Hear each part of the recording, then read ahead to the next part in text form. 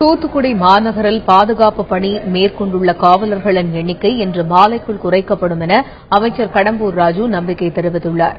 தூத்துக்குடி கலவரத்தில் காயமடைந்தவர்களை செய்தி மற்றும் விளம்பரத்துறை அமைச்சர் கடம்பூர் ராஜு நேரில் சந்தித்தார்.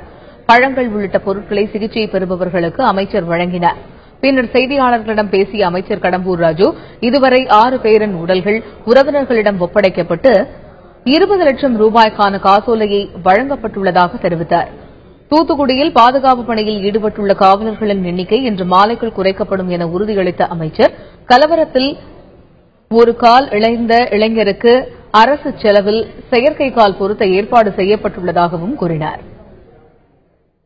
உயர்நீதிமன்றத்தில் மற்ற 6 பேருடைய பிரேத பரிசோதனை அந்த வழக்கு நிலுவையில் உள்ளதால் அது முடிந்தவுடன் முழுவதுமாக அவர்களுடைய உடலும் அவர்களுடைய உறவினர்களிடம் ஒப்படைக்கப்பட்டு அவர்களுக்கு அந்த நிதியை முழுவதுமாக ஒப்படைக்கின்ற பணியை அரசு செய்யும். டிப்ளமோ இன்ஜினியரிங் படித்த அந்த மாணவர்களுடைய நிலையை நான் 27ஆம் தேதி வந்து பார்த்த நேரத்தில் மாண்புமிகு முதலமைச்சர் கவனத்துக்கு எடுத்து சென்றேன். மாணவனுக்கு செயற்கை கால் ஆர்டிபிஷியல் இன்றைக்கு முழுவதுமாக இயற்கையான கால் இருந்தாலும் எப்படி அந்த மாணவன் நடப்பார்களோ அதே போல சென்னைக்கு அழைத்து சென்று முழு செலவையும் அரசு ஏற்று அவனுக்கு செயற்கை கால் பொருத்துகின்ற பணியையும் இன்றைக்கு அரசு செய்து வருகின்றது. பிரேத பரிசோதனை நிறைவேற்றி அவர்கள் உடல் ஒப்படைக்கின்ற நிலையில தான் சற்று காவல்துறையினர் சற்று எண்ணிக்கையில் இருக்கின்றார்கள். நிச்சயமாக அந்த நிலைமை இன்றைக்கு மாலைக்குள் அந்த 7 பேர் உடல்களும் அந்த பிரேத பரிசோதனை முடிவிட்டவர்களும் வாங்கி செல்வதாக சொல்லியிருக்கிறார்கள். அந்த அளவில் காவல்துறையினர் எண்ணிக்கை குறைக்கப்படும்.